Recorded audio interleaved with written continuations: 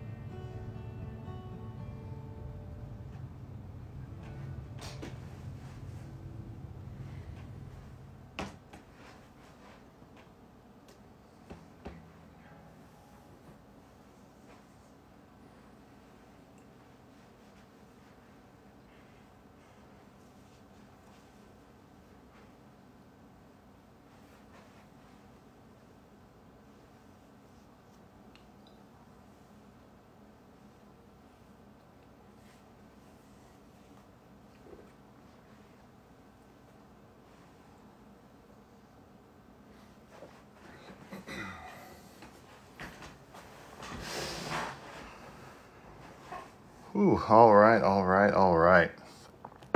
It is 6 a.m., which is really an amazing hour. If you're not always up at 6 a.m., you are just missing out on the wonderful things that happen before the sun comes up.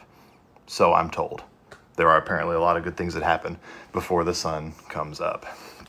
But we are early people, as you all know. So today, we are continuing our 21 days of prayer and fasting. If you've been keeping up so far, today is day 17. out of 21. So I hope you've been encouraged so far. I know for me personally, it's been really amazing to be able to hear people's hearts as they go through their own devotions throughout the book of John. And I love going through books that we may not read on a regular basis, because when we really dive into chapters, that forces us to think a little more deeply about our own lives, about our own spiritual lives, about our relationship with God. So, if you're not one that finds it easy to jump into Scripture, give yourself that challenge this year. You'll find some amazing insights that God has for us as we do deep dives here, in this case, in the book of John. But today we are on chapter 17. So chapter 17 is an interesting point in the book of John because this is what's called the high priestly prayer. And this is the last prayer that happens before the events of the betrayal and crucifixion begin to take place. So this whole chapter is really Jesus praying to his Father, God. And it's divided into kind of three different parts. I really like to have at least an outline for where I'm going when I jump into Scripture because, number one, it just makes it a little more digestible and easy to understand. But also because it's a little easier to organize in my own head, because I tend to be highly disorganized at times. So if I know where I'm going, it gives me a little bit of a roadmap, and that helps me out a lot. So as we dive into this, just know that this chapter in particular is divided into kind of three parts. Excuse me, three parts. So part one happens in the first 5 verses, and this is where Jesus is really praying for himself and the conclusion of his mission. So he's talking about, he's praying to God and saying, I've glorified you on earth, having accomplished the work that you gave me to do. And now, Father, glorify me in your own presence with the glory that I had with you before the world existed. So this was kind of this is a passing the baton moment for Jesus. Like he was aware that his time was getting ready to come to an end, which is kind of amazing if you think about it in a lot of different ways. But his first prayer was that really God would be glorified through everything that was not just happening to him presently, but everything that was going to happen to him in the very near future. And that future begins in the next chapter, chapter 18, which we'll be getting to tomorrow. So verse 1 through 5, that's kind of our first movement of this chapter. The second movement kind of begins here in verse 6. And this is where the focus shifts a little bit in verse 6. This is where Jesus begins to pray for his immediate disciples and their mission that they were here to carry out on this earth. So all the people that Jesus surrounded himself with, he prays for them personally right here and says, now they, verse 7, now they know everything that you have given me is from you, for I've given them the words that you gave me, and they've received them and come to know the truth that I came from you, and that they had believed that you sent me. Just as reference, I'm reading out ESV this morning because I really like the verbiage in this chapter in particular. So as he goes on, he begins to pray for the mission of the disciples. He knows that he's sending them out into the world. He knows that he's not going to be around a whole lot longer. And that all kind of culminates in verse 18. So in verse 18, he says, as you sent me into the world, so I've sent them into the world. And for their sake, I consecrate myself, that they may also be sanctified in truth. So the second movement, Jesus is praying for his immediate disciples on the mission that he has given them. But what we're going to kind of focus on this morning is this third movement. The third movement, this is verses 20 to 26. And this is where I think it becomes really personal for us. So Jesus prayed for himself in the first movement. In the second movement, he prays for his disciples that were around him at the time. And here in this third movement, now Jesus is praying for his future disciples and their mission. So you ask, okay, who are Jesus' future disciples? Well, if you're giving your life to Christ, then hey, this is about you. You are the future disciples that Jesus is praying for. So looking at it in this light, I'm going to read just this last section through, just so we can really comprehend the weight of these words. So in verse 20, it says, I do not ask for these only, but also for those who will believe in me through their word, future tense, right? That they may all be one, just as you, Father, are in me, and I in you, that they may also be in us, so that the world may believe that you have sent me. The glory that you've given me, I've given to them, that they may be one, even as we are one. I in them, and you in me, that they may become perfectly one. So the world will know that you sent me and loved them, even as you loved me. So, in this, it's amazing to me. Like, Jesus assumed that his immediate disciples were going to fulfill their mission, their role in the world. So he goes that next step further and says, but hey, I'm going to pray for the future disciples that are going to be on this earth to fulfill the task that God has given them. So what is that task for us? That task is that they would go out into the world, that the world would know that they are one by not just the unity that we show for one another because we're united in the mission that God has sent us out with, but also, excuse me, my voice is so dry this morning. Oh, I apologize for that. But also that we would be known by our love for one another, and that's how we would fulfill that mission. That's how the world would know that we are united in that mission, and because we represent Jesus. So this gets personal for all of us. It gets personal for me to know, first of all, that we are not just here to exist. All right, we are not just here to go to church on Sundays, to be in small groups, to do all these things that we do when we come together on Sundays and Wednesdays, whatever other days we meet during the week, but that we have an active mission in the world that was determined before Jesus was even crucified. Oh, thanks. That was there before Jesus was even crucified. He knew exactly what we were going to be sent out to do. And he told us ahead of time. He said, hey, your love for one another is going to be the testimony to the world around you. And that was kind of echoed back in John, I think chapter 13. If you had been following along the book of John, you read chapter 13. It says back there, it says, by this everyone will know that you are my disciples if you have love for one another. So love, showing love, I think, in an active way, I feel like can be really difficult for me because I think I am good at showing love in a passive way, to not get upset with people easily, to be patient with those around me, to try to have their best interests at heart. Like I don't think it's that hard to have passive love for one another, because really passive love is like, it's kind of the bottom rung, like, hey, I can put up with this person. But that doesn't really mean I want to be around them. That doesn't mean I really believe that I'm united with them. But if we are both in Christ, then that means that impetus is on us to actively love that person, because if the world is looking at us as Christians as a testimony to who Jesus is, then that means we can't just have a passive love for one another. We have to be actively engaged in that. So I've been thinking a lot about that. Like, what does it mean to be engaged in loving one another, being united with one another? And like that's a heavy consequence for us, because the world is watching how we treat one another, how we act towards one another. Like the world is watching, because that's the testimony of who we are.